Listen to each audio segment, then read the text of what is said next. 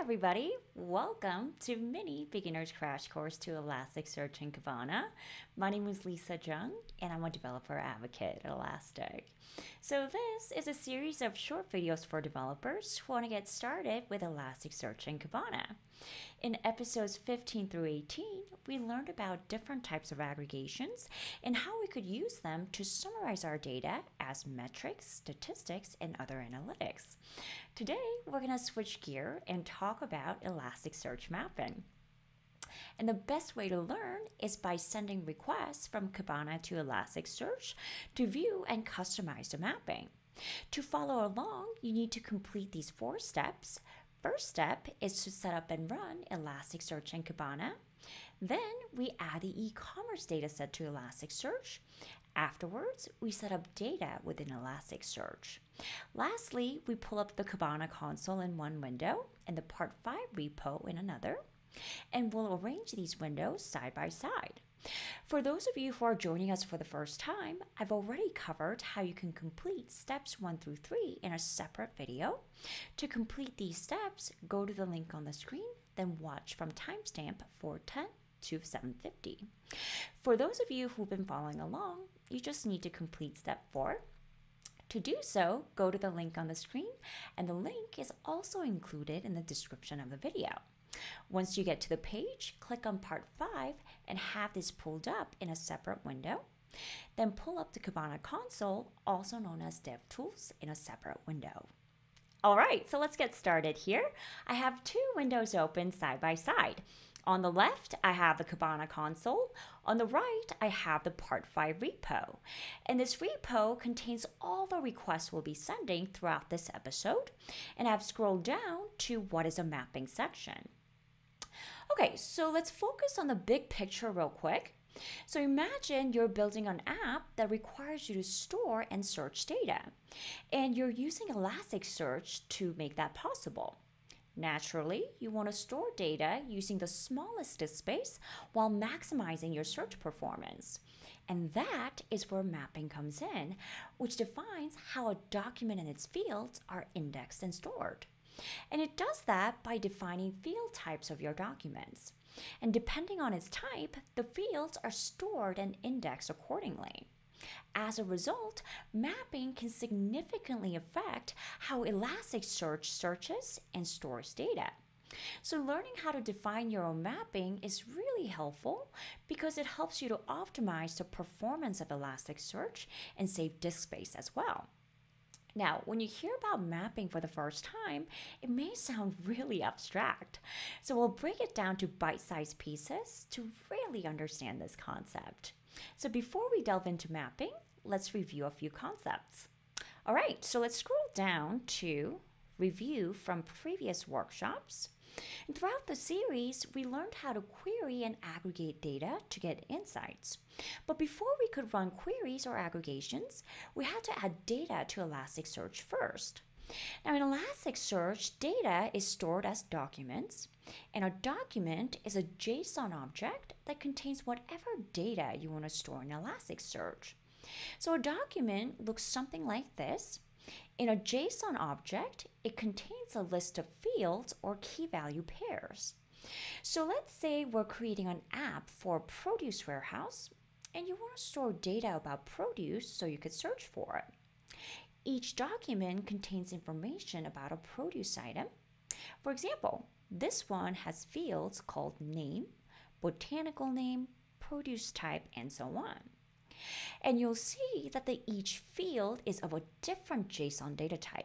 For example, the field name is of a string data type, the field quantity is of integer data type, and we even see the type Boolean here as well. So let's say we want to index this document. So let's scroll down to that section. So for all requests we'll go over, I've included the general syntax for you so you could customize this for your own use case. But for our tutorial, we'll use the request shown under example. So let's scroll down to that section. So to index a document, we start our request with post followed by name of the index that we want to index documents into, then a document endpoint, followed by a JSON object with whatever you want to store in Elasticsearch. And we're naming our index temp index. So let's copy and paste that into the console. Make sure to select and send.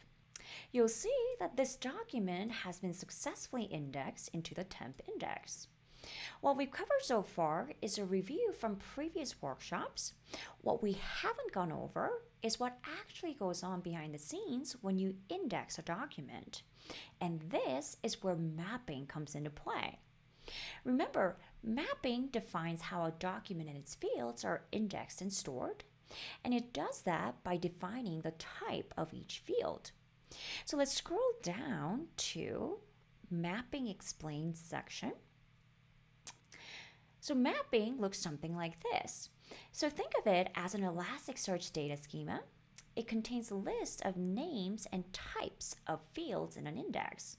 And depending on its type, each field is indexed and stored differently in Elasticsearch. So mapping plays an important role in how Elasticsearch stores and searches for data.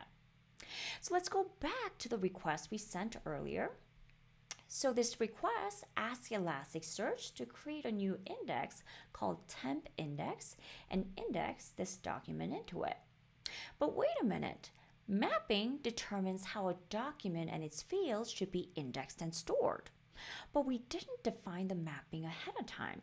So how did this document get indexed? So let's scroll down to Dynamic Mapping section.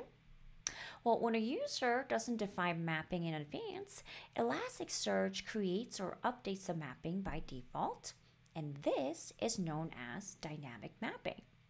So let's check out this diagram here. So we asked the Elasticsearch, hey, create a new index called temp index and index this document into it. Then Elasticsearch goes, all right, you got it. But then it realizes that the mapping has not been defined for the temp index. So here we have the document that we just indexed. So what Elasticsearch does is it looks at each field of the document and tries to infer the data type from the field content. For example, here Elasticsearch is looking at the field quantity and sees that it's a JSON type integer. So it assigns the field type long to this field. Once Elasticsearch does this for every field in this document, it creates a list of all the field names and types called mappings. And depending on the assigned field type, each field of the document is indexed and primed for different types of requests. So let's take a look at the mapping that Elasticsearch created for us. To do so, let's scroll down to View the Mapping section, then down to Example. So the request that you're going to send is get followed by name of the index whose mapping you want to view, then the mapping endpoint. So let's copy and paste that into the console. Make sure to select and send. Then Elasticsearch will retrieve the mappings of the temp index.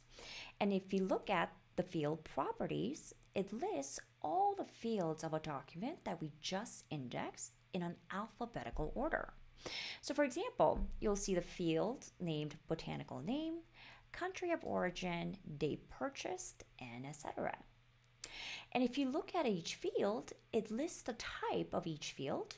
For example, the field botanical name has been typed as text and keyword. The field date purchased has been typed as date. The field quantity has been typed as long. The field unit price has been typed as float, and so on. These are only a few of many field types that are recognized by Elasticsearch. So if you're interested in all field types of Elasticsearch, scroll down the page and click on this link here. In the next 3 episodes, we'll talk about what type of mapping is best for different types of requests. Then we'll learn how to define our own mapping. Okay, so we just learned about what mapping is and how Elasticsearch creates a dynamic mapping for you if you don't define the mapping ahead of time. This content is an excerpt from the Beginner's Crash Course to Elasticstack Part 5. And Part 5 is a full-length workshop where I talk about what mapping is and how you can define your own mapping to make indexing and searching more efficient. We also talk about what steps you could take when you need to make changes to an existing mapping. We also talk about a feature called the runtime field. And this is an awesome feature that allows you to add fields to existing document without reindexing your data. So if you prefer the full-length workshop format, check out the link on the screen, and the link is also included in the description of this video. Thank you for watching, and I'll see you in the next episode of Mini Beginner's Crash Course to Elasticsearch and Kibana.